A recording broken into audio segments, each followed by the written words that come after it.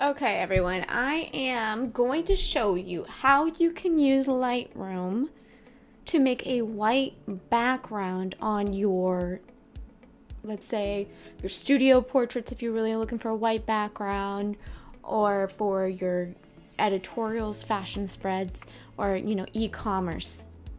You don't need Photoshop for this. Amazing.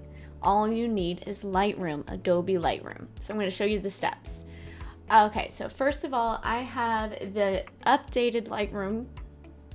No, we're gonna go to Help, About Lightroom Classic, just to see that it is the newest version. It's the 11.4 release, Camera Raw 14.4 version, okay? And it is June 29th, 2022, so I have the updated version. All right, first things first, when I'm editing an image just like this, I shot in a studio with a softbox. It had been a 7-foot softbox. I could tell you right now my settings weren't perfect. There was actually something on the ceiling blocking the light, so it causes shadow on her face. As you can see, it's on camera left because the shadow is coming down to the right, so you can see where the light is hitting. Now, I'm gonna fix this image. Thank goodness for my Nikon Z6 II having an incredible dynamic range, so I'm gonna be able to fix this image beautifully. I do have a preset I use, the Shameless Studio preset right here. On the image, you can see before and after how that image looks, so it's not really affecting the color at all. It's just adding a little bit more softness to the skin and the brightness of the whites. And you can play with the white balance here or any of the tones where it won't really affect the preset, but more of like the overall image exposure. First things first here, I'm going to fix her, but see if I add the exposure too high up, it affects the brightness of the middle of her. So I'm going to stop right there. Next steps, what I'm going to do is select the masking tool. This is going to be your best friend for everything here when it comes to photo editing in Lightroom. I'm going to do the select subject tool. The AI is incredible nowadays. So it's on Lightroom and it's going to select her perfectly, I bet. Yep, perfect. Now, if there's something I want to remove in this masking, I'm going to show you, and that is basically where the bottom half, where all the brightness is. I'm going to remove that in the mask real quick. But first, I want to show you guys, I'm going to really pay attention to where I want her to look, her shadows being brought up. So first of all, I'm just going to exposure just a little bit. Don't even focus on what's happening down here, okay? Because we're gonna remove that mask anyway. I'm gonna bring up the shadows. I think that's pretty good. And just bring down the highlights slightly, okay? Now with this mask, there's a minus option here. I'm gonna use the brush tool and hitting the backwards bracket on your keyboard next to the letter P. I'm gonna make the brush larger. I can play with the flow and the densities, so I'm going to just bring that flow up. The feather, you could see if you want it really sharp or really, I do like a big feather. It looks more natural to me. And just remove where you don't need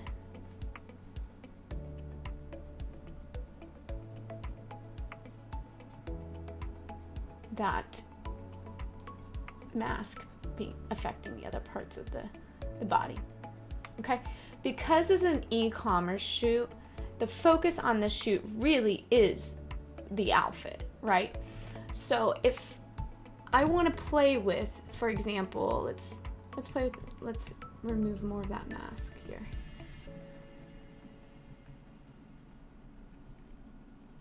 Sorry, I'm getting a little scatterbrained, so let me just slow down a bit.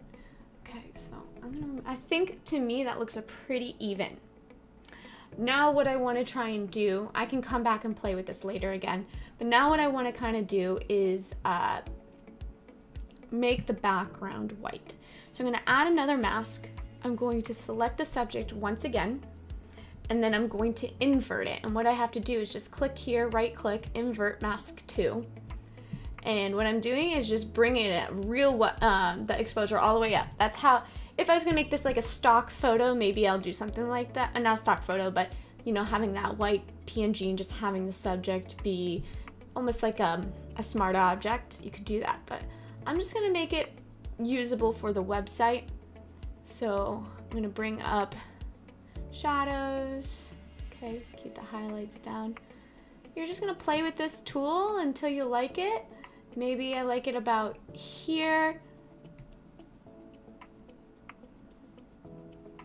Like that. Play with this a bit. But I don't want the bottom half of her. So what I'm gonna do is just subtract from mask again with the brush. That's too much, so let me Control Z, you know, as in undo. Do that brush again, but let's play with the density being lower, the flow being lower.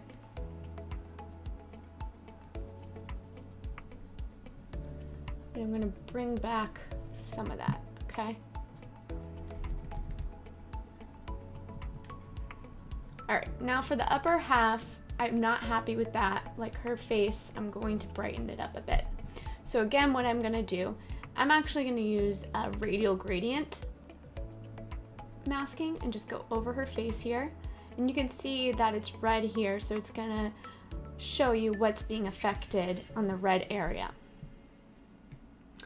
I'm gonna bring up the exposure, the highlights on her face a bit, but not too much. Let's go to like 17. And just to see what you did, just click done. I think I'm pretty happy with this, but I can do something else with the masking tool. I can bring in a linear gradient, so come in up top like this, so you can see what's being affected. You can also play around with this option, moving it, or with the red dot, seeing how much is being affected. I think I want to do like around here. Let's bring the shadows down. Oh my gosh, that's way better now. Way better. Now, for example, you see some wrinkles down here. You'd use the spot removal tool. I like some feather, opacity always at 100. And I'm just gonna go over the areas that I wanna remove and pick an area to copy and paste basically.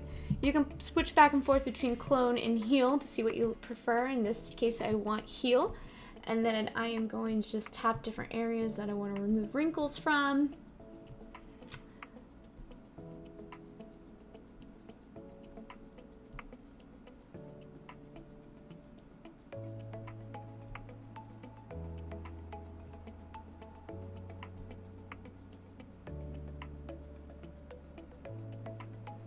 I think I'm pretty happy with that. Click done. Great. I think I'm pretty happy with that. So let's see the before and after, clicking this Y and Y option down here.